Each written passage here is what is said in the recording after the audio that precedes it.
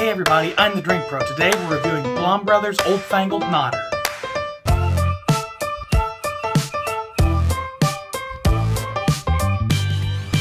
What's up everybody, Kyle the Drink Pro here with you yet again. Thank you so much for liking this video, commenting your thoughts, and sharing it with your friends. And if you really like my content, please consider subscribing. I just got to 900 subscribers. I'm really excited about it, and I'm hoping to get to 1,000 here very soon. There's gonna be a fun giveaway as soon as I do. Now this July, we are continuing my sourced whiskey series where I review various different whiskeys that are sourced from larger distilleries. Some of them disclose this information, some of them do not. Some are actually contractually forbidden from doing so.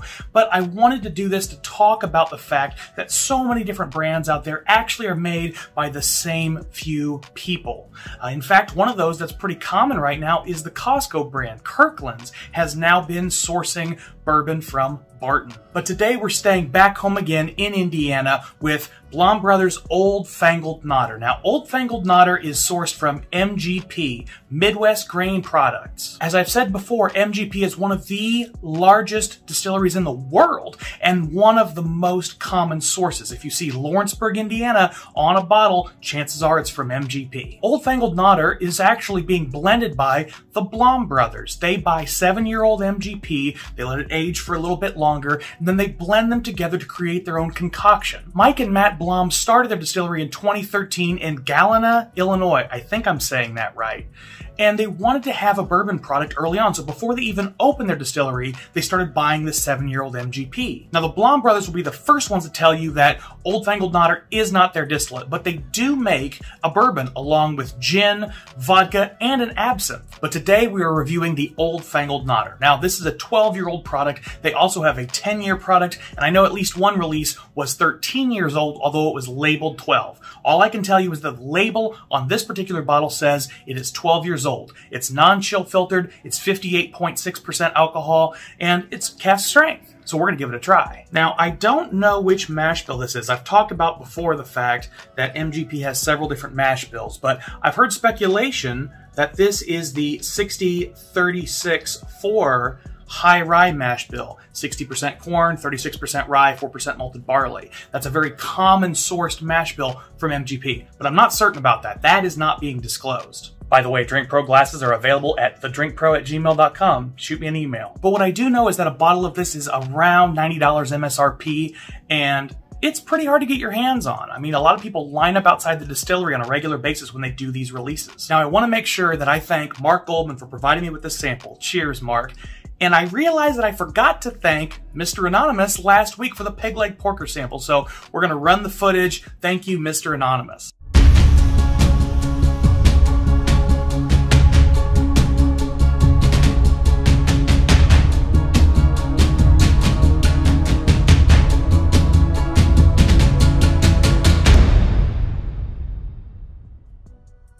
All right, that felt like a ton of preamble. Let's get into this whiskey. Ooh, okay, it's actually rather grain forward on the nose, at least for me. I get a lot of light fruit. Maybe raspberry, strawberry. But it's pretty subtle because there's this distinct ethanol burn behind it. So you get that sort of Lysol, lemon, and that can kind of rub people the wrong way, but I don't think it's a bad smell. It's subtle enough that it's not punching you in the face. It doesn't feel like you're smelling straight ethanol, but it has a little bit of that cleaning product background vibe, and then into the foreground comes this subtle berry note. There's also an interesting funk to it that I'm having trouble placing. Maybe it's a light leather, definitely getting white chocolate, and a little bit of baker's chocolate too. It's got a lot of interesting creamy notes on the nose. And to me, I don't get a lot of creaminess often alongside berries, so that's a rather unique note, especially for MGP. Now, if you watch my recent live stream, I tasted this and didn't think it was too impressive, but I didn't really spend much time on the nose. And when you taste a bunch of things beforehand, then your palate is going to be very different from trying something fresh like I am today. This is a really interesting nose. I'm almost getting like autumn leaves and like fresh cut pine. There's a lot going on in here. Maybe a sawdust vibe.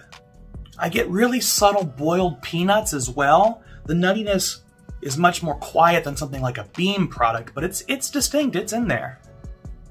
I understand also why somebody thought this was a high rye mash bill. I get a little bit of almost a spearmint vibe on the nose. I'm also getting a little bit of a tobacco, sort of like a fresh pipe tobacco, not something that's particularly aromatic and flavored, and then maybe just a hint of cinnamon as well.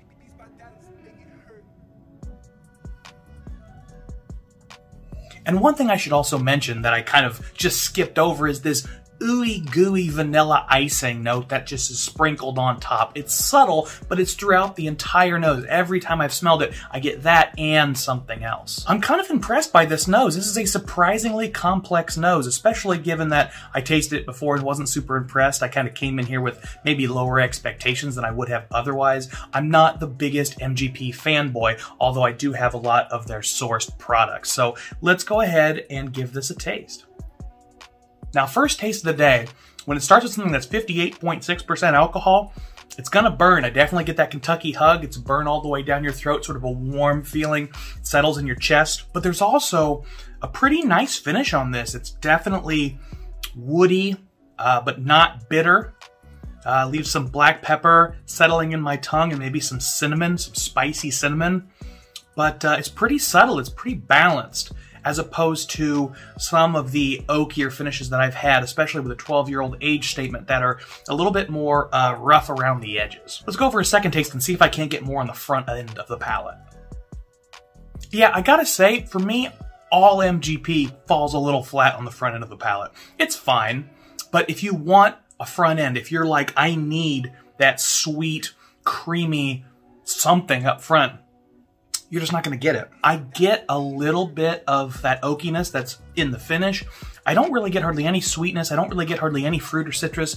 The front end on this whiskey is super light. It's all back end focus. You get a wave of alcohol early into the mid palate, and then it falls by the wayside and you get these waves of oakiness, maybe just a hint of walnut, then the pepper, and then the cinnamon. It's such a weird experience for me because I have this so often with MGP where the nose will be beautiful and fruity and none of that fruit shows up for me on the palate, which is what I really want. I want to taste it more than I want to smell it, but that just almost never happens for me with MGP products. Yeah, I guess when I really spend some time with it, when I sit there and drink it again and again and again, I get just a hint of blueberry on the front of the palate. And then that nuttiness comes in more prominent, so it goes slight blueberry, alcohol burn, nuttiness is very distinct, ooh, and then black pepper, and then you get some heat. Now it's more like a chili instead of a cinnamon. And then that oakiness is very nice in the finish. Very well-rounded finish. And overall, it's a very balanced pour. It's just missing, for me, a critical component. It's all subwoofer. This is a very nice subwoofer, but it doesn't have any high notes. And that's a little disappointing. Now, I don't do this enough, but I'm gonna add a couple of drops of water to this just to see if it opens it up at all, because I think it might. Given how dense this is, it may actually be perfect with a little water added, which some people frown on that, and especially bourbon nerds, but I don't care. If it tastes good, drink it. It really dilutes the nose. The sweetness is still there, the creaminess is still there, but the complexity is really lost. Let's see if it's lost on the palate. It brings out the creaminess. With water added, it gets a little bit sweeter, a little bit creamier, but that really nice, complex finish is totally lost, and it leaves this sort of bitter taste. The oakiness and the pepper and the cinnamon are all jumbled together, so you're sacrificing a really beautiful finish for a mediocre mid-palate and start of the palate. Would not recommend this with water, even though it's pretty high proof. Overall, I think it's a good pour. It's not my particular profile, but if you love an oaky finish, and not a bitter finish, mind you, but you love the flavor of oak, you love that development of a mid-palate into the finish, from the walnut into the cinnamon, into the pepper, into the oak, this is going to be a great pour for you. At $90, I would probably pick one up to have it on the shelf. I would sip it from time to time. But it would mostly be something I would be sharing with friends, probably, and trading pours of. I don't think this would be a go-to bourbon for me. That said, I do think it's very good, and it's a good example of what MGP can do, and it's a good example of what blenders can do with MGP products. So, I'm going to finish this pour and maybe have a little bit more because I got a little bit left in the sample bottle. You all keep drinking like professionals. Cheers.